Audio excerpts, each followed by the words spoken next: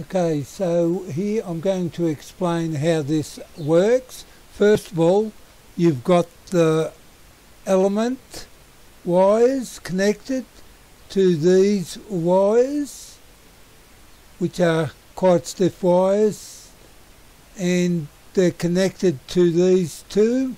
You can undo it, and you can also undo this one, which allows you to slide this up and down to adjust the